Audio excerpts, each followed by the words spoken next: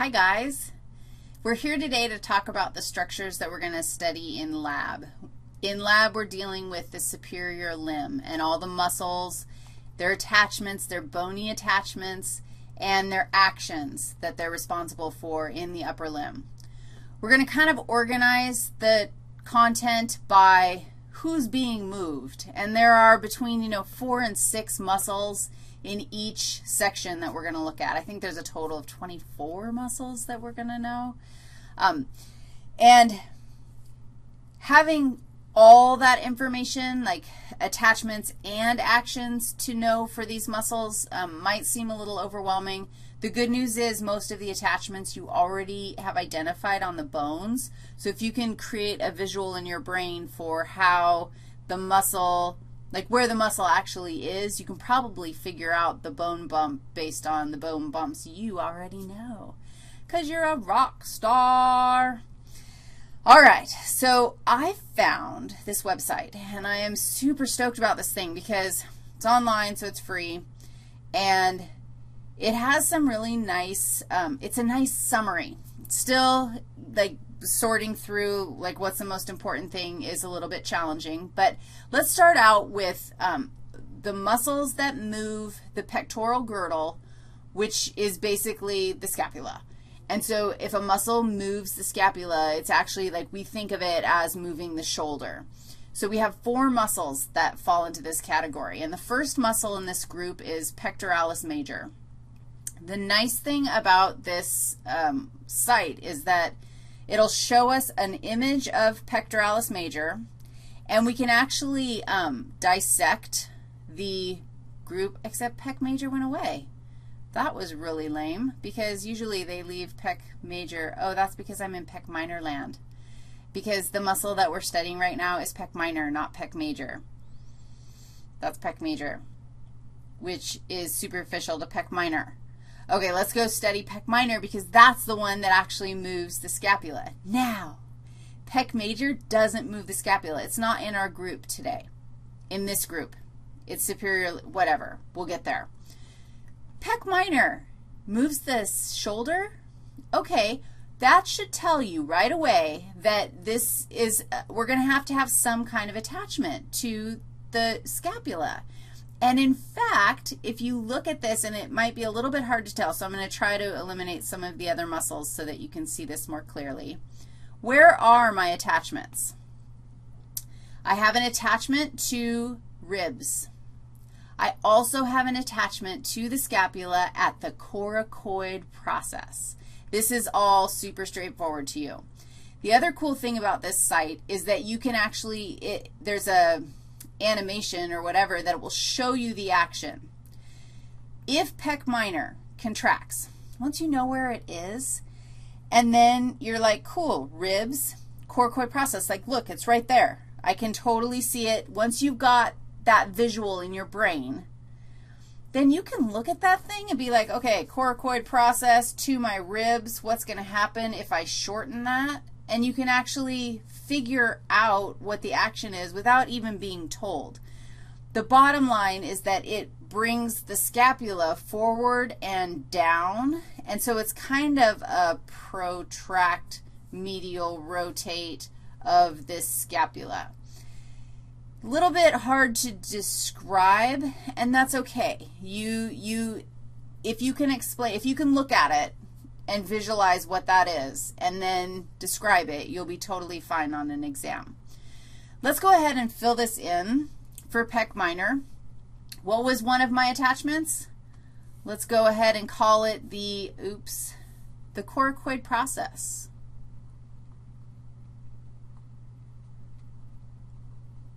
And what was my other attachment? I vividly remember dissecting Myra and finding the pec minor and being like counting her ribs and remembering. I don't remember things like this very well very often, but seeing that, oh my God, there's pec minor on ribs 3 through 5, and I totally counted them, and it's stuck in my brain. Dissection is pretty amazing. So the action, like how are we going to describe that? It depresses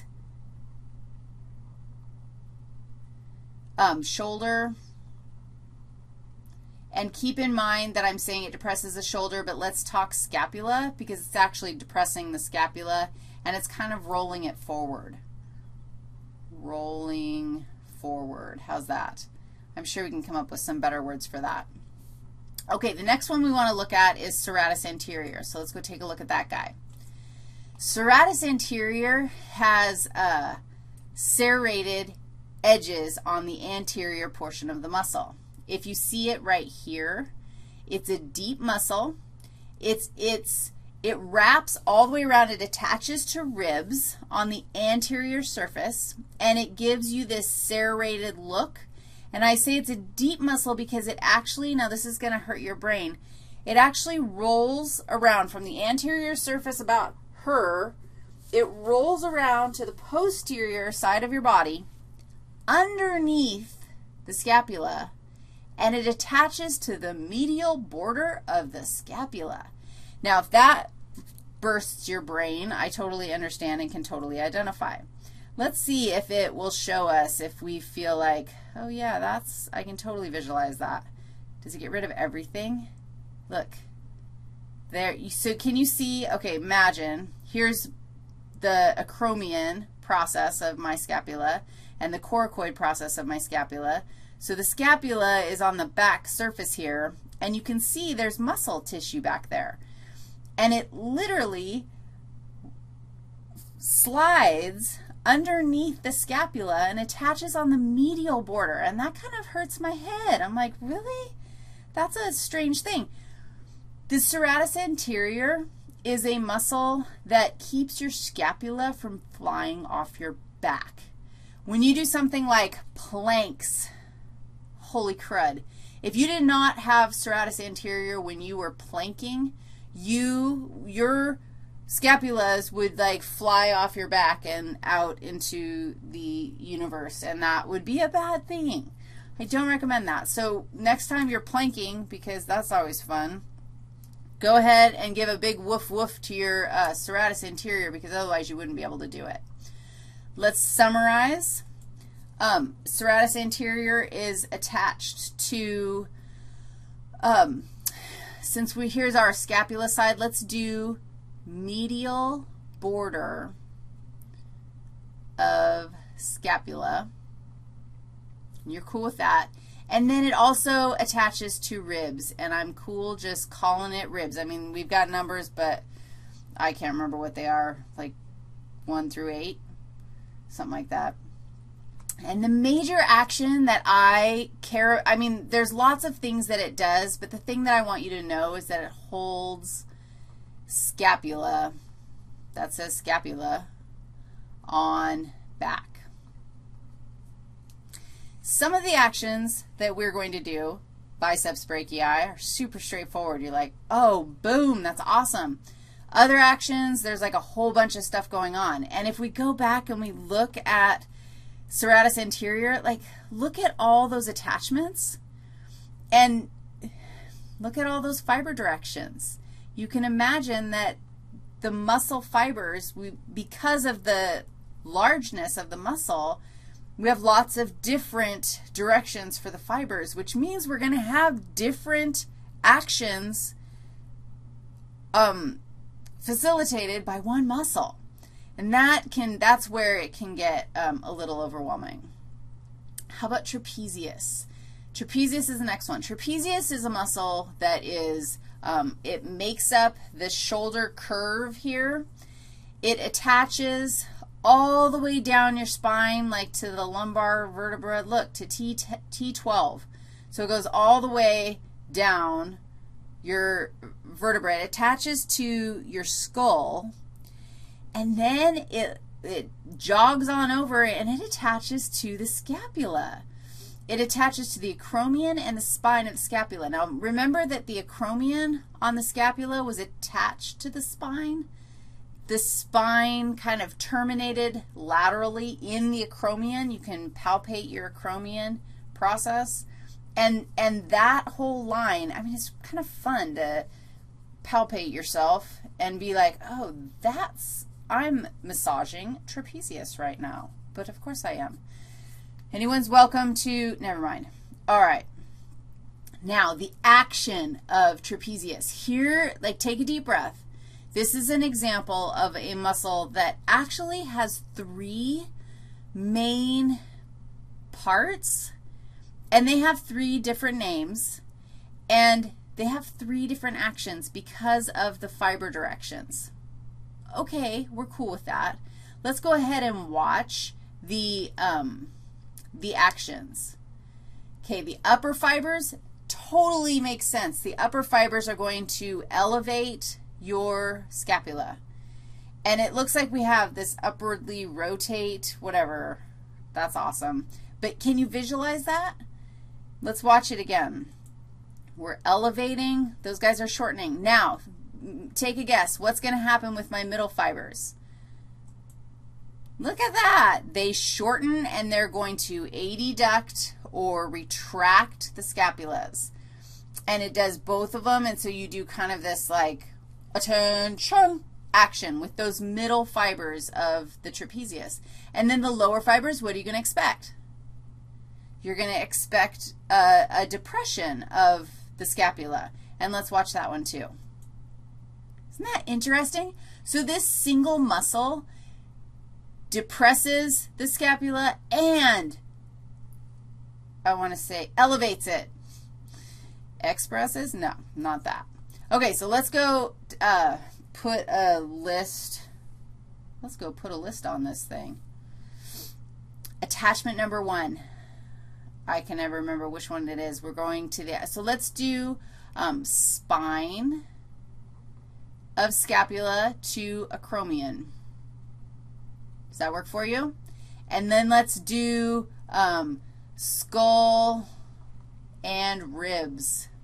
Like we're attaching all the way down. Like we've even got some ligaments in there that we'll call those attaching. And you know what? Here's what I'm going to say about the action. Let's just do varies. And that's because you can visualize. We're going to elevate, we're going to adduct, and we're going to depress. And depending on which fibers we're talking about. And it's, you look at the fibers, and you can figure out the action just by looking at the fibers. You don't really have to memorize actions. In fact, I don't really recommend it. The last group that we're going to look at that moves the scapula are the rhomboids. Now, the rhomboids are plural because there's rhomboid major and rhomboid minor. And rhomboid minor is superior to rhomboid major, which is inferior to whatever.